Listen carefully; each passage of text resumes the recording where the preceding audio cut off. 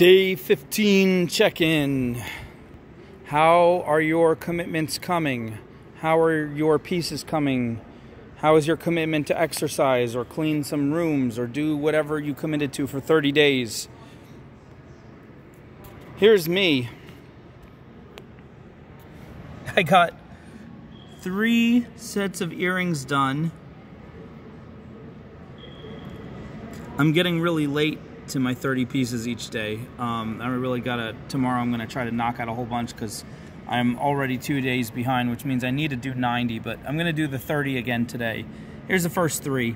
You will know that I completed the 30 because I'm gonna change the thumbnail to a photo of all 30 when I'm done. But you guys tell me in the comments, how are you doing? That's what's important. I wanna hear, are you managing to do your goal every single day?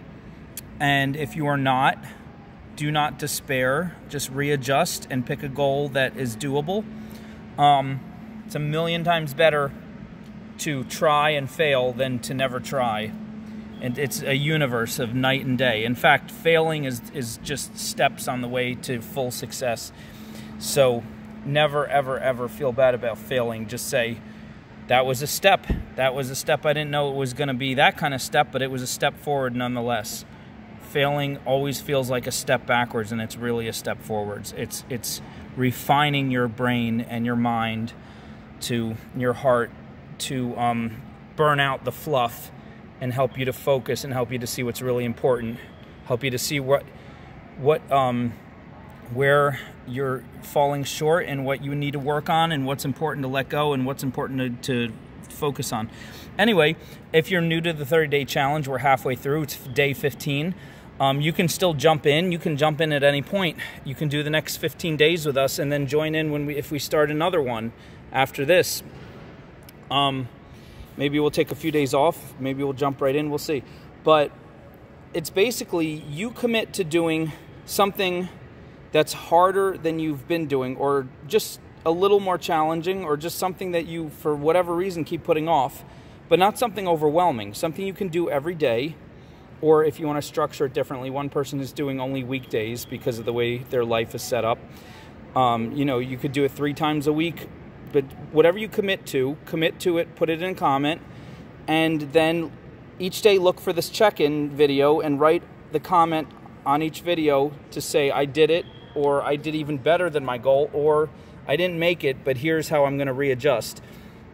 So thank you all, everyone who's participating. You guys are awesome, and keep it up. Read other people's comments and give them a thumbs up if they're really trying, and put a comment under their comment if they look like they need some encouragement.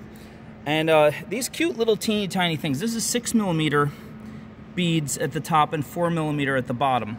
So simple.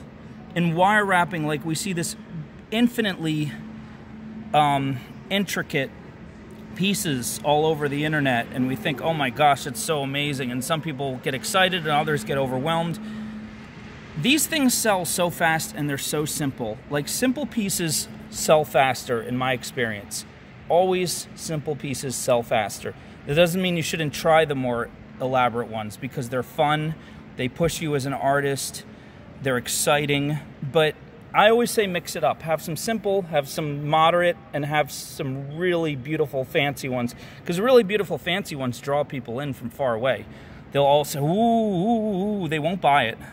One person will buy it every 6 months. 100 people will touch it and say, ooh, that's beautiful, and then they'll go and buy one of these simple ones for a more affordable price for them.